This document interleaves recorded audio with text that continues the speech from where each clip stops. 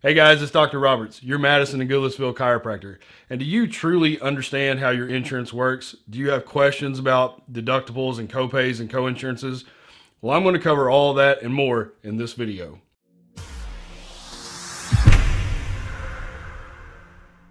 So if you have questions about your insurance, trust me guys, you are not alone. I get questions all the time in the office. People just simply don't understand what these terms mean, what the definitions are, and truly how their insurance works. So I hope to clear a lot of that up today in this video. So we're going to be talking about, I think, to get the understanding of the big picture, you truly need to understand the terminology and the definitions. So let's go over the basics so that you can kind of piece all this together. And by the end of the video, you're truly going to understand how your insurance works.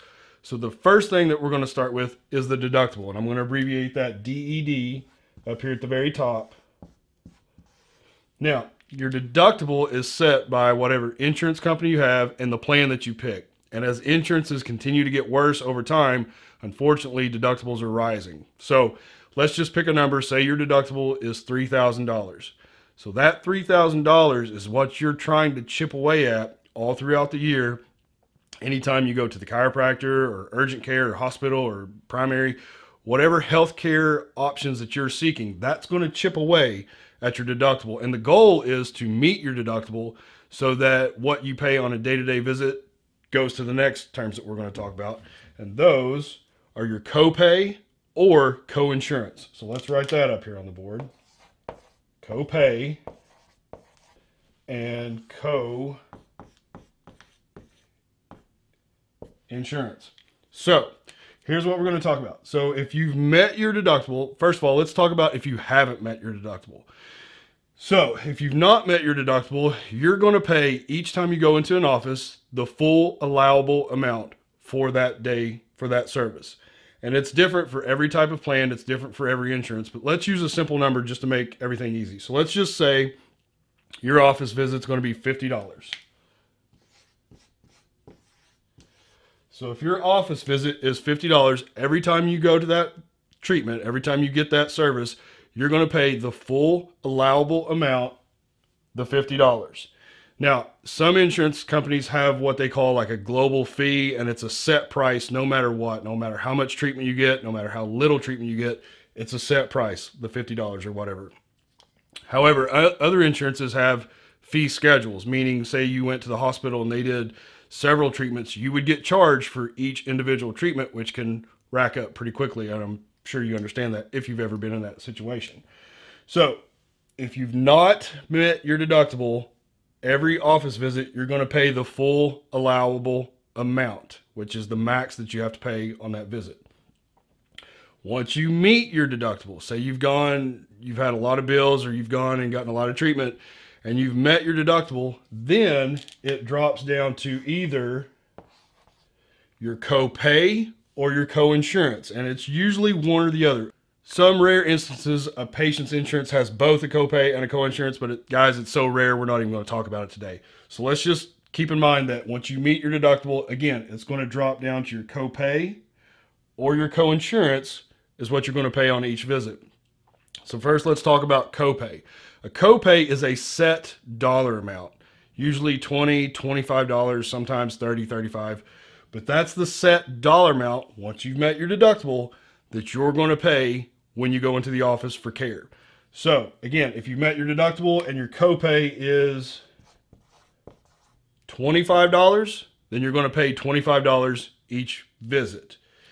If you don't have a copay, if instead you have a coinsurance is always a percentage. And you'll see it written or talked about like 90-10, 80-20, 70-30. So if you see that, they're talking about coinsurance. And what that means is your insurance company, if we take 90-10, for example, your insurance company will pay for 90% of it and you will be responsible for 10%. So if we go back to our original treatment here, say the office visit is going to originally cost $50, but you've met your deductible and you have a 10% coinsurance, a 90-10, then you would pay 10% of the $50. So for you, if you had 90-10, you would pay $5 for that visit, 10% of the 50. Or if it was 20%, you would pay 20%, whatever. So that's why it's important for you to understand how your insurance works so that you can truly know what you're going to be paying per visit if you've not met your deductible or if you've met your deductible. Now, let's go over one other thing that we're going to talk about here. Let me put these down. The last thing I want to talk about is called your out-of-pocket max. And you'll see that written sometimes OOP max. Now, if you've had substantial medical bills throughout the year, there's almost always an out-of-pocket max limit. It's usually much higher than your deductible.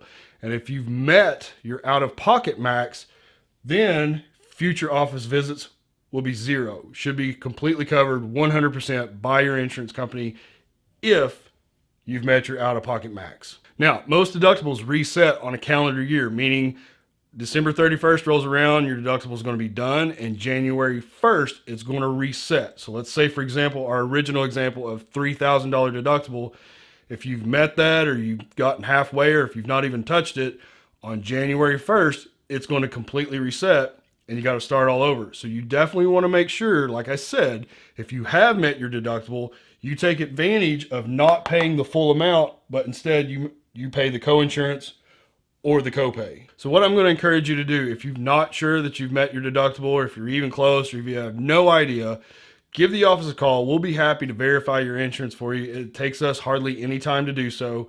That way we can let you know if you're close to your deductible, and if you are, we can usually help people meet their deductible by the end of the year. Also, if you've been paying out of pocket for your chiropractic care because it was more affordable than using your insurance, but now that we're closer to the end of the year, again, your copay or coinsurance might be cheaper than paying the out-of-pocket price. So again, just let us verify that for you so that you get the best deal for your care. Guys, I hope I cleared up a lot of your insurance questions. If you have any additional questions or concerns about your insurance, don't hesitate to call our office. Let us verify your insurance. We'll set up an appointment. We'll have that conversation with you. Trust me, you don't want to leave any of your benefits on the table. Again, I'm Dr. Roberts at Nashville Neck and Back, and we'll see you next time.